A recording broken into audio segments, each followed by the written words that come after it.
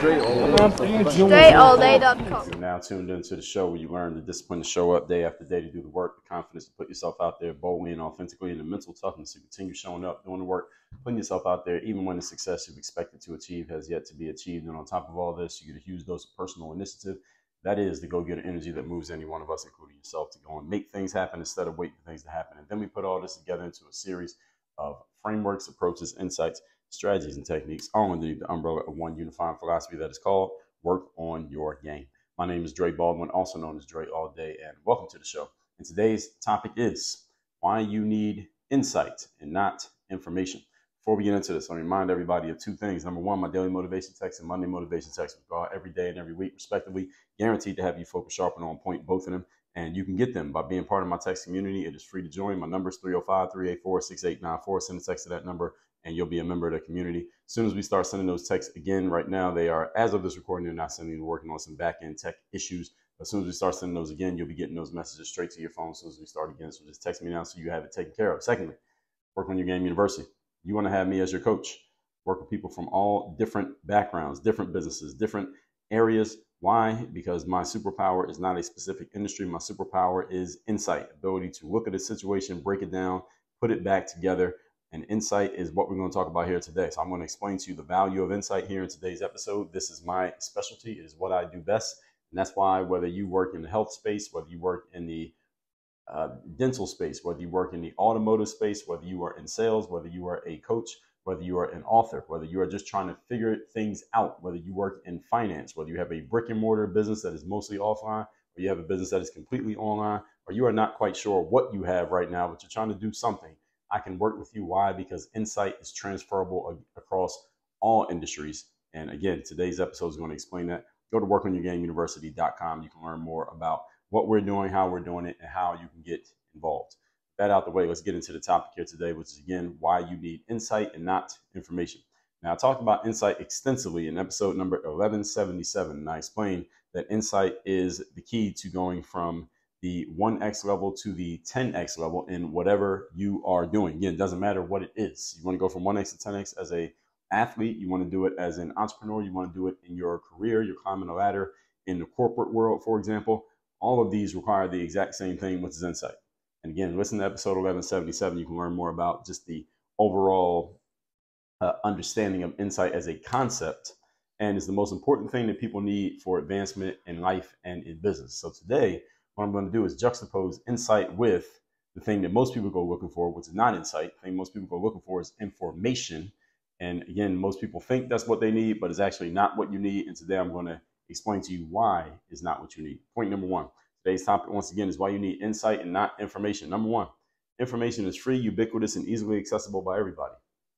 So how can you need something that is free, ubiquitous, and easily accessible? You don't need it. You already got it. Who here thinks they need information? Most of you do not need information. You might think you need information, but you don't need information.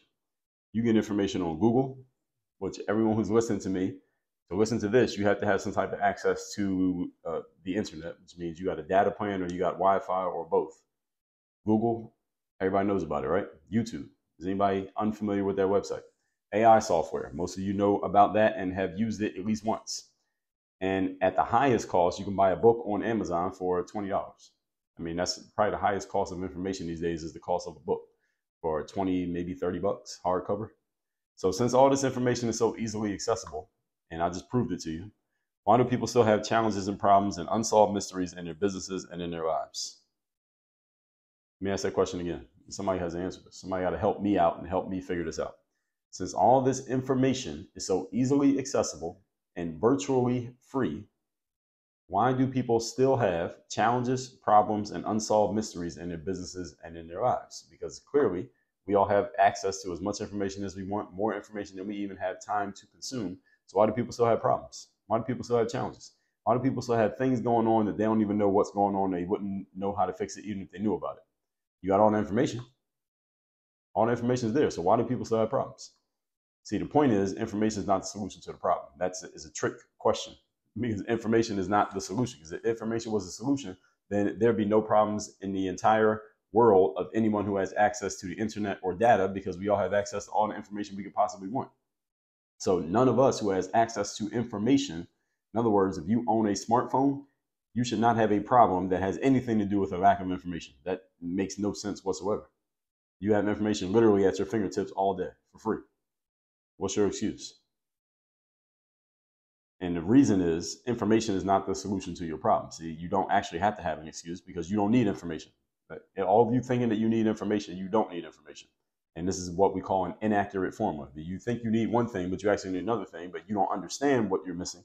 Then you're going to keep working on the wrong thing. No matter, even if you get it right, you would still end up in the wrong spot. This is what happens to a lot of people. Because if all we needed was information, there'd be no problems in the internet connected world. We wouldn't have problems. Maybe people who don't have access to information like us, maybe they would have problems, but you and I, no.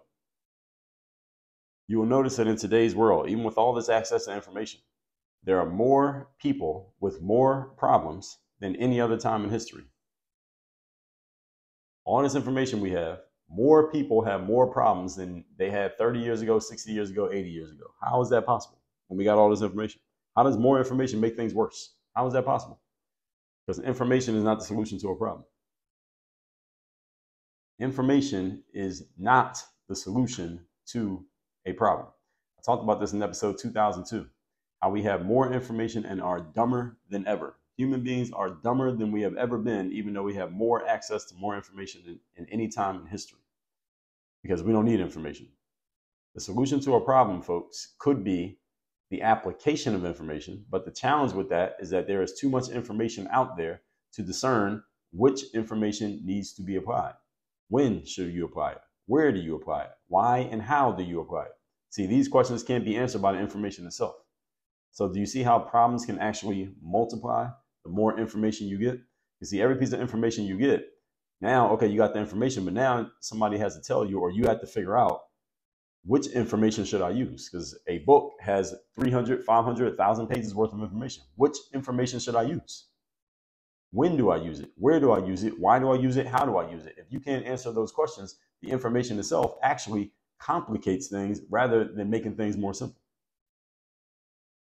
This is the reason why I started creating programs for athletes back in the day, because I had put out a lot of information, so to speak, about how to practice basketball. The problem was the players were like, well, I don't know how and when and where to apply all this information you're giving me, Dre. Can you help me make sense of this? I said, yes, I can. I started charging them for it. I call those programs, and that's how I got into business. If you're reading between the lines, this gave you a business idea right there. So problems multiply with the more information you get. This is the reason why when people go searching for information, they often end up more confused than they end up informed. I was just talking to someone today who had this exact problem. She owns her own business. It's in the, we'll just call it the health space, the health and beauty space. And her challenge is she's worked with a lot of people who have given her a lot of information. The challenge is the more information she's gotten, the more confused she has grown, because she isn't sure which information to apply, when, where, and how. And when two people's information start to conflict with each other, she doesn't know which one should win. And this is what happened to a lot of you as well. You end up more confused than you are informed, even though you have more information today than you had yesterday. So when someone tries to criticize you by saying, for example, you are misinformed, I get this on social media when I'm engaging with people on X, also known as Twitter. I'll say something, people say, well, you're misinformed. That's not actually a critique. Telling someone that they're misinformed is not a critique, because getting informed is not what most people need anyway. So getting informed does not actually make you smarter. It doesn't make you better, because again, all of us have more information today than people had 100 years ago. Each one of us, the dumbest person listening to this episode, if we rank all of us by a level of intelligence, whoever is the lowest on the totem pole, you have more information than a person had in their entire lifetime 100 years ago. So information is not our problem. Information is not what most people need. So when someone tells you that you're misinformed, it doesn't actually mean anything. That person, they're the one who's actually the fool, because they think being informed is some type of accomplishment. Being informed is not an accomplishment, because all of us are very, very informed, but all of us are still, many of us are still dumb, and many of us are still stupid. And I'll explain to you how we solve this as we move on. Point number 2. Today's topic, once again, is why you need insight and not information. Number 2, insight is about the interpretation, the use or non-use of and discernment of information. Again, I told you this is my superpower. It is about the interpretation of information, how to use information or not use information, and to discern which information is which, when, where, why, and how. That's what insight is about.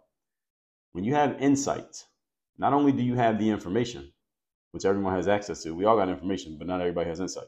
So when you have insight, not only do you have information, but you know which information you need, when to use that information, when not to use it, how much of it to use, and you understand why you're using it. All of that happens when you have insight.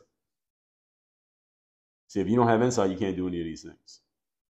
And when you have those things, that means you can explain what you know, the information you have, you can explain it to another person and help them have the same level of understanding that you have when you have insight. And that's also a little bit of communication skill as well. Insight can be an inside job just in the form of the way that you think. Changing your thinking is a form of insight.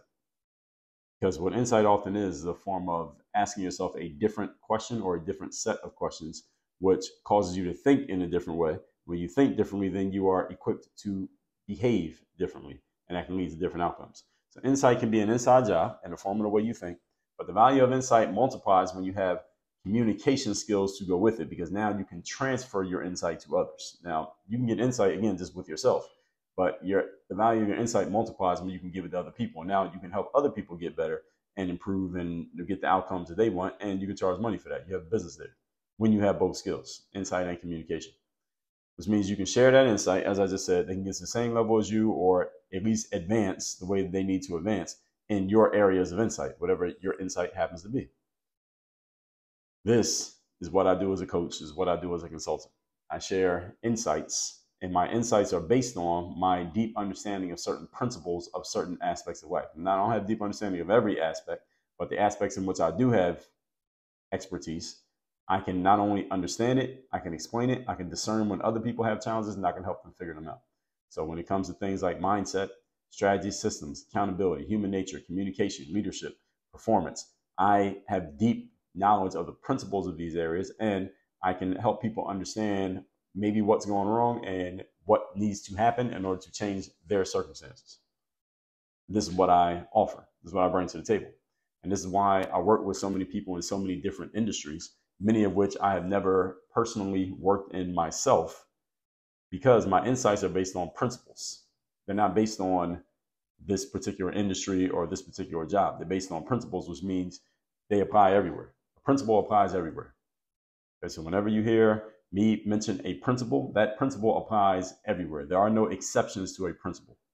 There are exceptions to strategies, there are exceptions to tactics, there are exceptions to ideas. There is no exception to a principle. So when you understand certain principles on a basic level, you can take those principles with you to different places. And not only do I understand them, I can explain them, and I can teach them to other people, and I can teach other people to apply them in areas in which they are experts, or at least they have some experience, even if I have no experience. Because again, the principles are universal, and as long as you can communicate them, someone else can use them in any other space that they want to use them. And this is what I did in transitioning from being an athlete or having an athlete audience to having an entrepreneur and professional audience, was that I took the principles that worked in sports, I translated them over to the outside of sports world, and the principles still apply. The principles haven't changed. Those 4 things I tell you about when I opened the show: discipline, confidence, mental toughness, personal initiative. I was telling those same things to basketball players in 2009. I'm telling it to you all now. The principles haven't changed. And the way that I talk about them, I can talk to athletes the same way I'm talking to you. Same things. They probably don't have the patience. They probably wouldn't have the patience to sit and listen to this like you all do, but the principles still apply whether they listen to it or not. Not understanding something doesn't mean it doesn't apply to you. So I explained the concept of discernment in episode number 1431. Discernment is about solving the unsolved mysteries of a situation. In other words, looking into a situation, seeing what's really going on as opposed to what's being displayed to you or being told to you. That's what discernment is about. Can you find out what's really happening here as opposed to what you're being told is happening? And discernment is a skill. Not everyone has this skill, but it is a skill, and it can be developed with the right experience. People with high level of insight tend to be very sharp discerners. Usually you see both at the same time.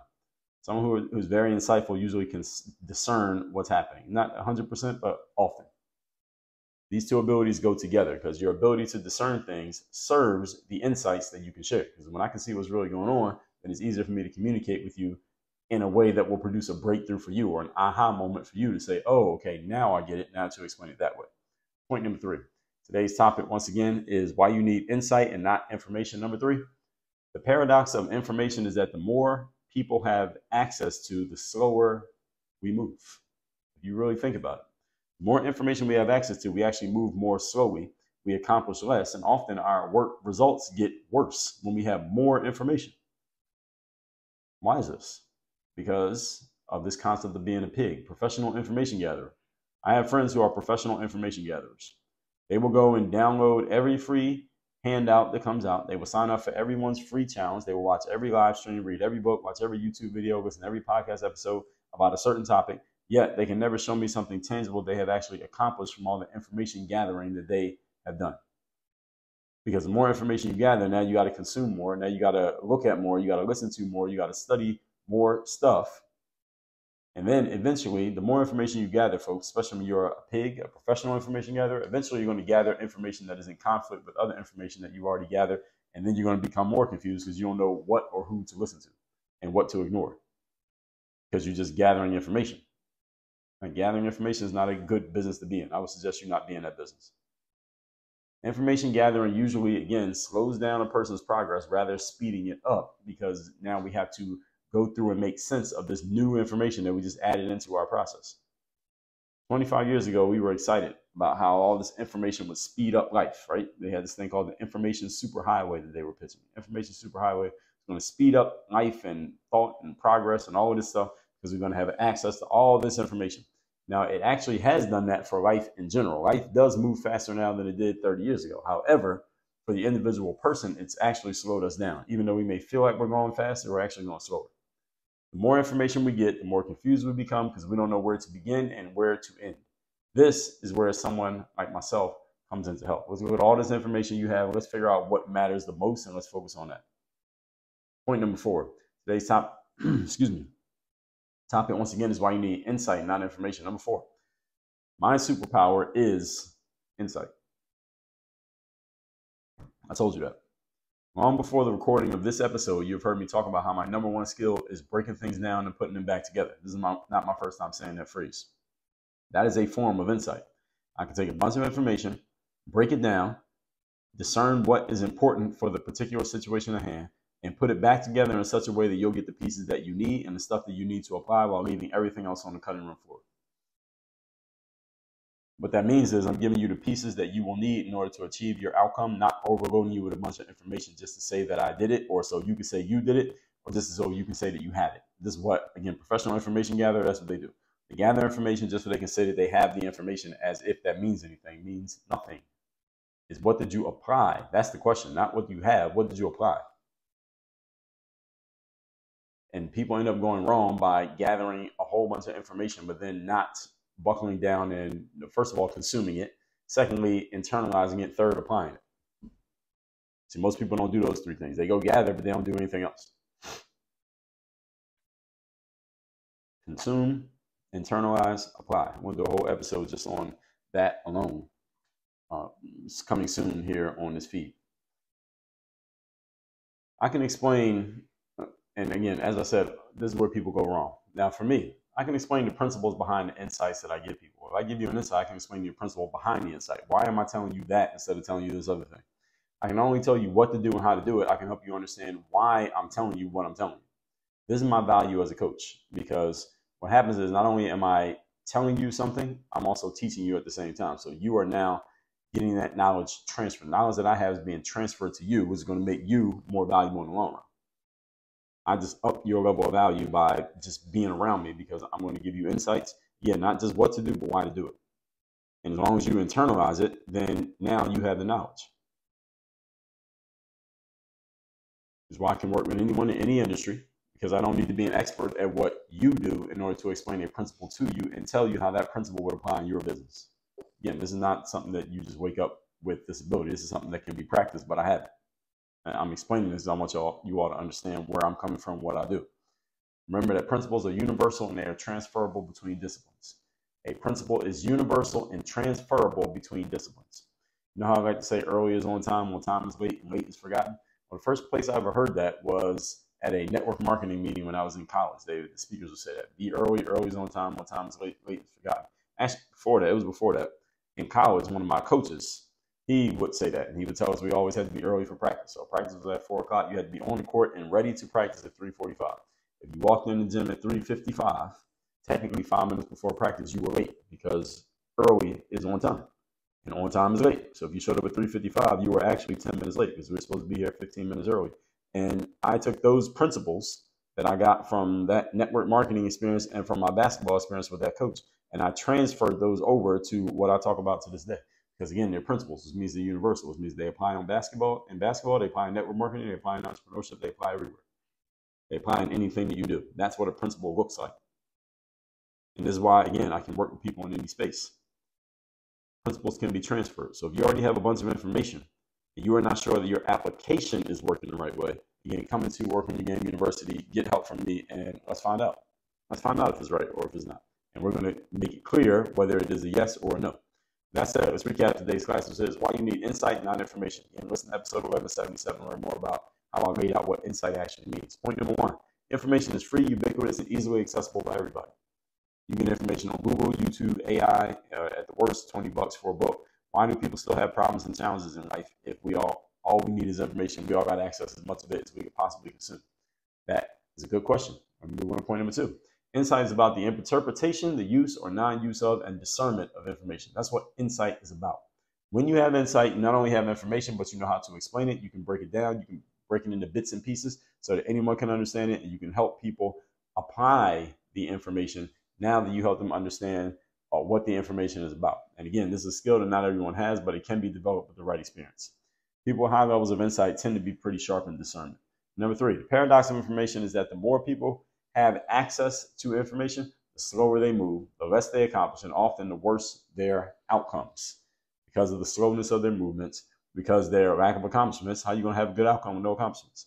I have friends who are professional information gatherers. They go download every free handout, sign up for every challenge, watch every live stream, read every book, watch every YouTube video, listen to every podcast that comes out, yet they can never show something tangible that they have actually accomplished from all of this information gathering they've been doing. Information gathering usually slows a person's progress rather than speeding it up. It makes you go slower because you're thinking about what to do, when to do, where to do it, because you're getting more information that is conflicting with what you thought you knew, and now somebody else says this and somebody else says that. It just slows you down because it makes you more confused. Sometimes having less information allows you to move faster. And again, life itself has sped up in general, but people are generally slower and dumber and stupider than we've ever been. Why? Because we have access to so much information. It has passed the point of, it's past the sweet spot, so to speak. Point number four, today's topic, again, we're reviewing today's points. My superpower is insight. Long before the recording of this episode, you have heard me talk about how my number one skill is breaking things down and putting them back together. That is a form of insight. That's my value as a coach. My value as a consultant is, again, breaking things down to not only what to do, but why, when, where, and how to do things. So principles, again, universal, transferable between disciplines. If you already have a bunch of information, yet you're not sure your application is working the right way, come into Work on Your Game University and let me help you. I will help you. And trust me, I will help you. Go to workonyourgameuniversity.com.